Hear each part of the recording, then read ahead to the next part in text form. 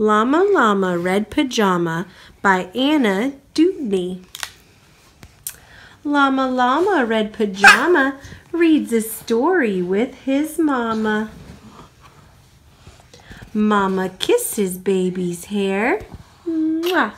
Mama Llama goes downstairs. And Mommy goes downstairs. Llama Llama Red Pajama feels alone without his mama. Baby Llama wants a drink. Mama's at the kitchen sink. Llama Llama Red Pajama calls down to his llama mama. Mama says she'll be up soon. Baby Llama hums a tune. Oh no. Llama Llama Red Pajama, waiting for his mama.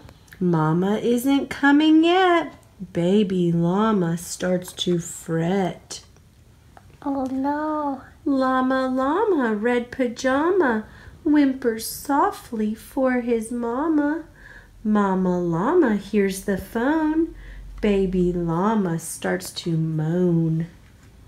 Llama Llama Red Pajama listens quiet for his mama. What is Mama Llama doing? Baby Llama starts boo-hooing. Oh no. Llama Llama Red Pajama hollers loudly for his mama. Baby Llama stomps and pouts. Baby Llama jumps and shouts. Llama Llama Red Pajama in the dark without his mama. Eyes wide open, covers drawn. What if Mama Llama's gone? Llama Llama Red Pajama weeping, wailing for his mama. Will his mama ever come?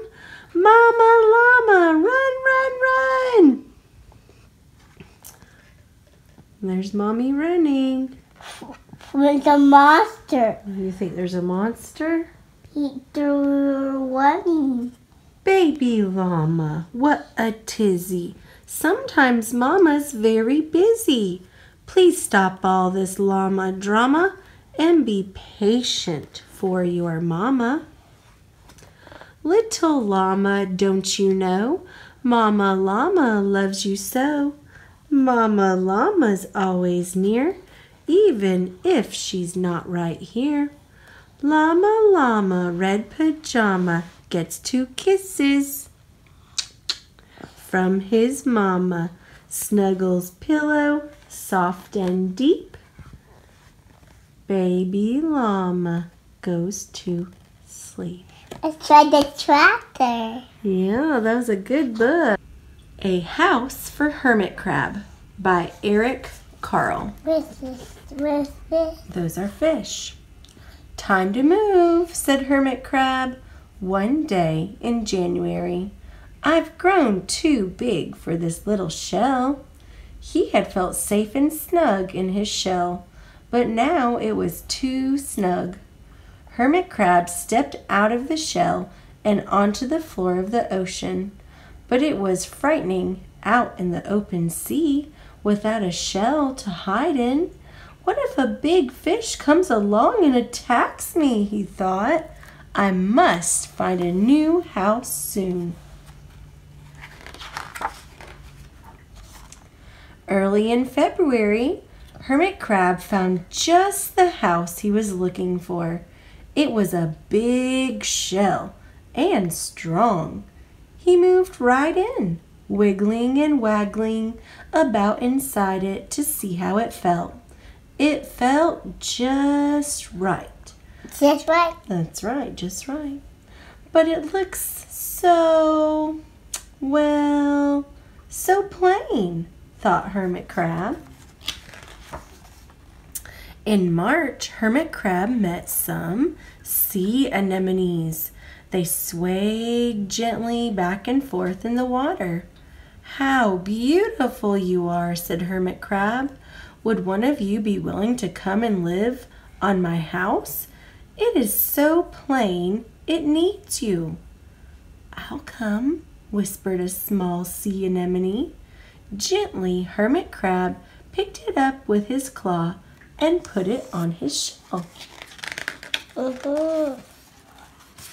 In April, Hermit Crab passed a flock of starfish moving slowly along the sea floor. "How handsome you are," said Hermit Crab. "Would one of you be willing to decorate my house?" "I would," signaled a little sea star. Carefully, Hermit Crab picked it up with his claw and put it on his house.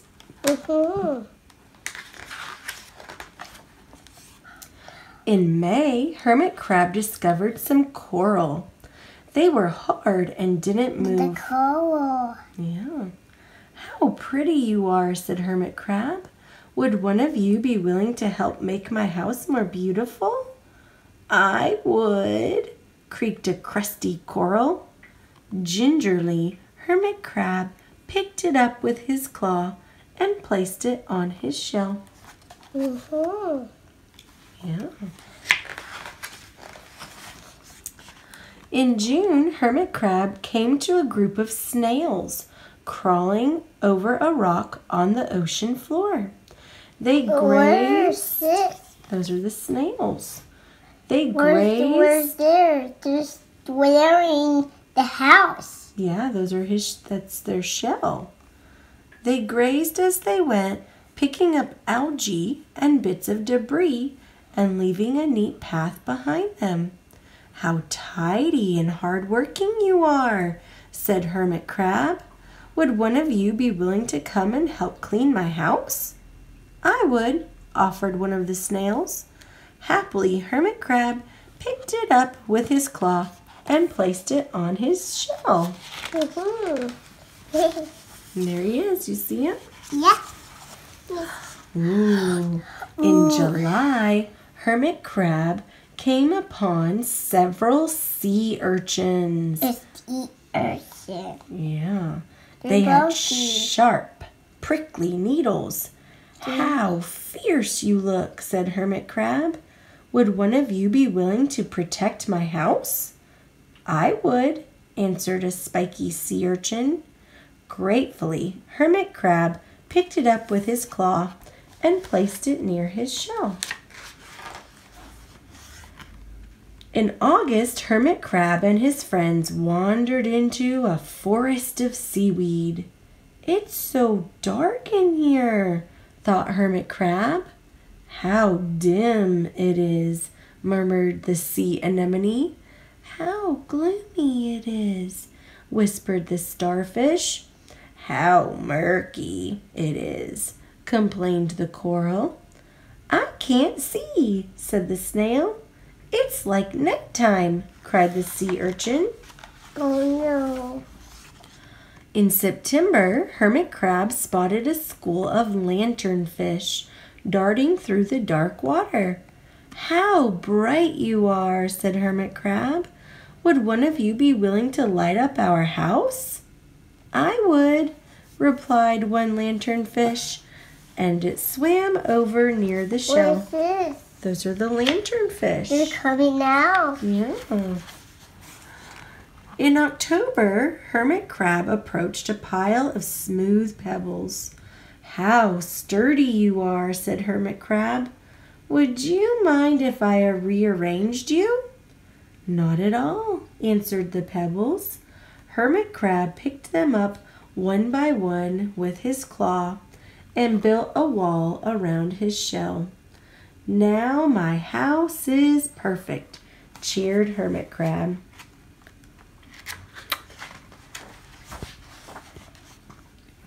But in November, Hermit Crab felt that his shell seemed a bit too small. Little by little, over the year, Hermit Crab had grown. Soon, he would have to find another, bigger home. But he had come to love his friends, the sea anemone, the starfish, the coral, the sea urchin, the snail, the lanternfish, and even the smooth pebbles. "They have been so good to me," thought Hermit Crab. "They are like a family. How can I ever leave them?" In December, a smaller hermit crab passed by. "I have outgrown my shell," she said. "Would you know a place for me?" "I have outgrown my house too," answered Hermit Crab. "I must move on.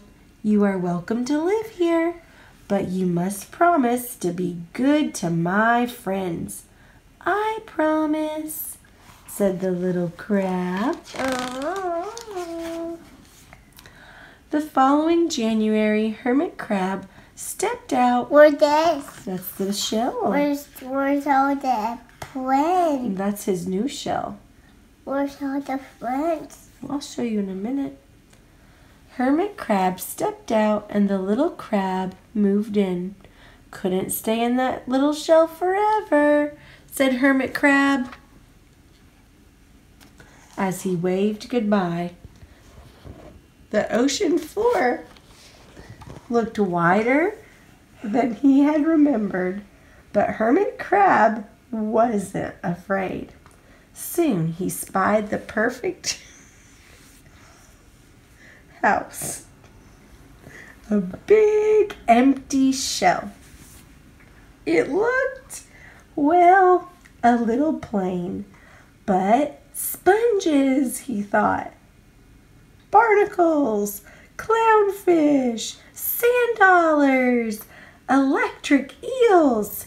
Oh, there are so many possibilities. I can't wait to get started. And that is the end. We're gonna